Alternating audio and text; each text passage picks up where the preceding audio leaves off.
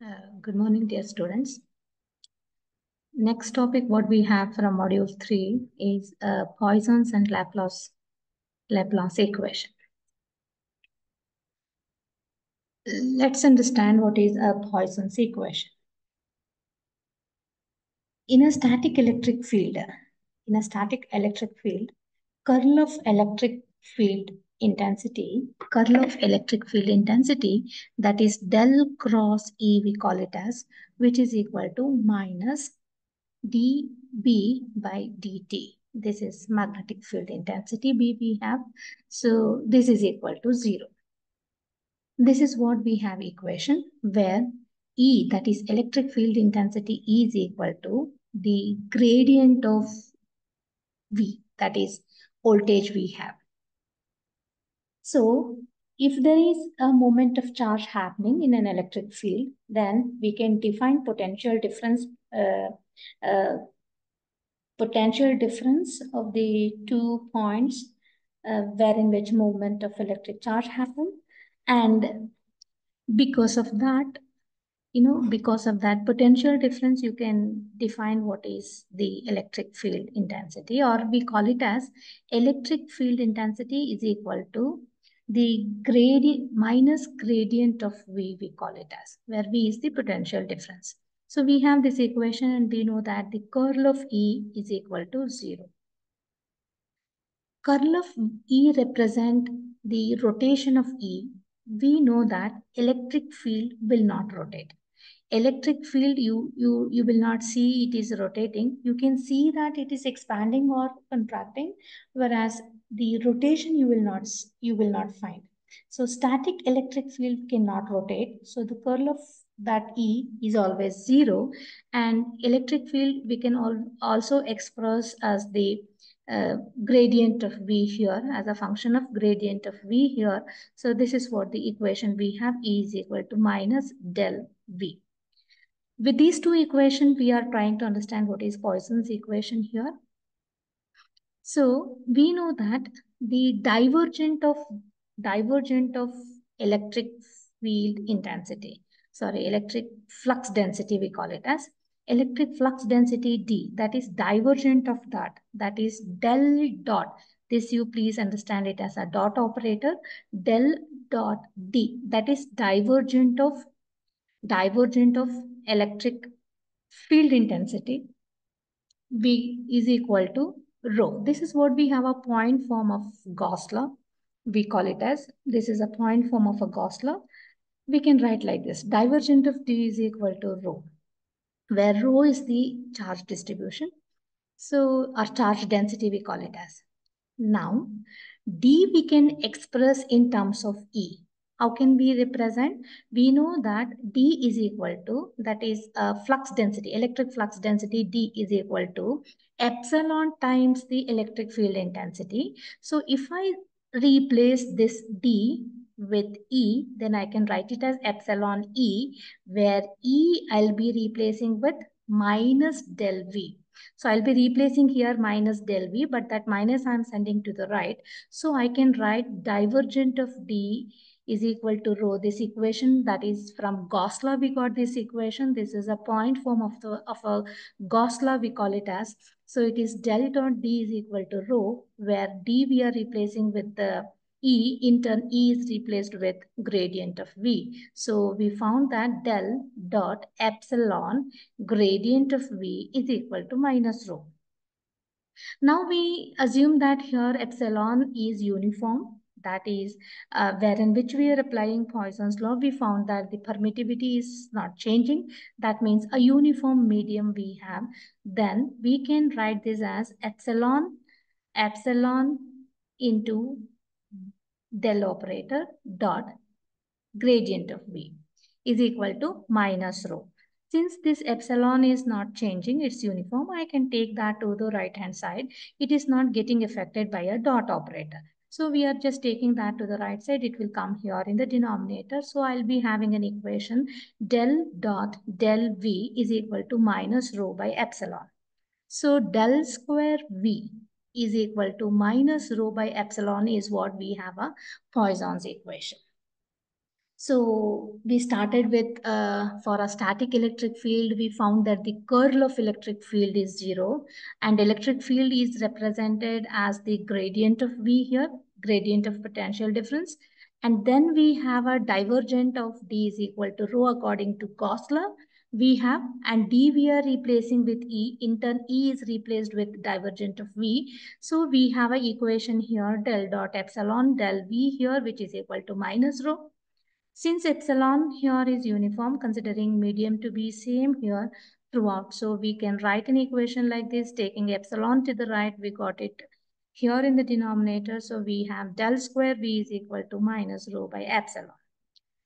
This is what we have a Poisson's equation. This is what we call it as Poisson's equation.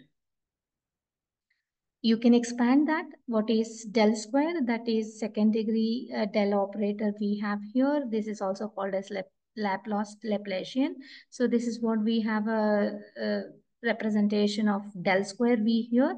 And if you are considering only one dimension, then it will be del square V by del x square. So this is what we have, one dimension representation of Poisson's equation.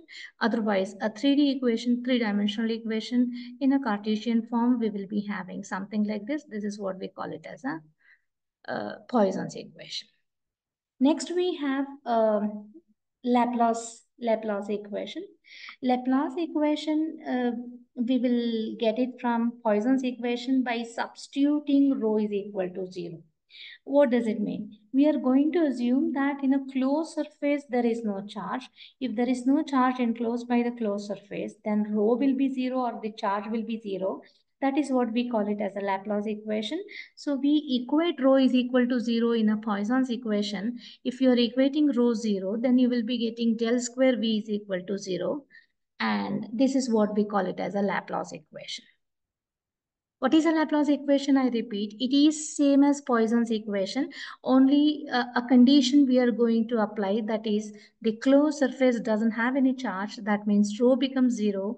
Then you will be having a Laplace equation, and Laplace equation says that del square V is equal to 0. Why? Because rho is becoming 0. So the Poisson's equation will become Laplace equation if you substitute rho is equal to 0.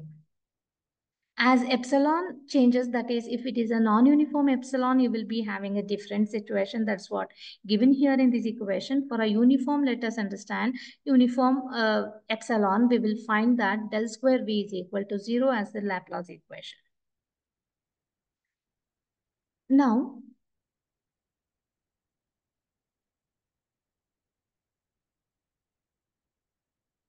okay. Now let us take a parallel plate capacitor. Let us try to find solution to Laplace equation. So del square V is equal to 0 is what the Laplace equation you have. You can find the solution. Finding solution to this second order differential equation is finding a value of V. So we have to talk about one more theorem that we will take up in the next video. That is uniqueness theorem, we call it as. What is that uniqueness theorem says? This Laplace equation is a second order differential equation. We will be expecting two solutions. But here in this situation, we found that only one potential difference V satisfy this condition of del square V becoming 0. So we will see that it's only one solution exists here. So we will be having one unique value here. For that, this Laplace condition will be satisfied. So del square V is equal to 0, and you can find a solution to this equation, that is finding a value for V. And surprisingly, we found that this V will be unique. Instead of getting two values, we'll be getting only one value here. That is what we call it as solution to this Laplace equation. So let us consider here a parallel plate capacitor here. I have a parallel plate capacitor, X is equal to 0. I can call this as a cathode where V is equal to 0. And this is what I call it as anode, which is having a distance D here. That is, D is the distance between the two plates of capacitor. I have X is equal to 0 here, X is equal to D I have here. This is having a voltage 0, potential 0, and this is having a potential V naught here. If this is the situation, neglecting the fringing of field at the edges, we found that at the edges you will see that it is reducing, but still we can ignore that and we can say that V is equal to V of X. So del square V is equal to del square V by del X square is equal to 0. This is according to the Laplace equation. So we can write that del V is equal to del X, because If a second degree derivative of a variable is 0, then first derivative should be a constant. First derivative should, first derivative should be a constant. So we will be having an equation here that is first degree, we will be having first derivative is having a, then v can be equal to a into x plus b, where is, with respect to s, we will be differentiating. So a into x plus b is what the solution, we call it as a general solution to this Laplace equation. So once we have arrived at this, we will be referring this condition, that is x will be d, then v is equal to v naught, and x, if x is 0, v will be 0. We will apply this condition to find out the constants what we have here, constant a and b what we have here in the general solution of this v. So let's do that. So we know that v is equal to 0 at x is equal to 0. And we know that potential at the other plate is V naught, and this is having a distance x. So now substituting these two conditions, I can find out a and b constant. So what I do is, I'll take this equation, and if for this equation, I'll be substitute x is equal to 0. If x is equal to 0, v is equal to 0. So 0 is equal to 0 plus b, I'll be getting. So I can say that b is equal to 0. So that's what we have taken here, b is equal to 0. Now, take any one equation and we can substitute b 0. Then if I take an equation, b naught is equal to into a into d plus 0 we have, because we know that x is equal to d in the second case. So I'll be substituting x is equal to d here. Then a is equal to v naught divided by d we have. So we'll be getting a value a. Very simple here. What you have to do is you have to construct two equations. So one equation based on this condition, the another one equation based on this condition. You get two equations. So first equation, we found that it's becoming 0. In the second equation, I'll be applying this condition. So v naught is equal to v is equal to v naught at x is equal to d. And we know that b is equal to 0 already. So I'll be getting now a is equal to v naught by d. So now v is equal to v naught by d into x. This is what we call it as a particular solution.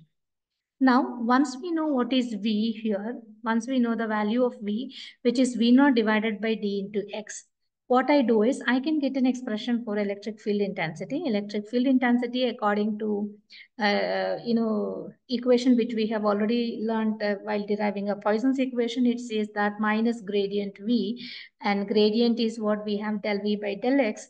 So this is what we have, minus del v by del x into ax, where v is equal to v naught by d into x.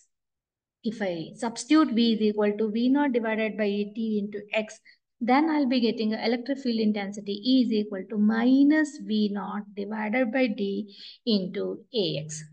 This is what we have an value for electric field intensity. So we constructed a Poisson Laplace equation, and through that we could get a value for electric field intensity. Thank you.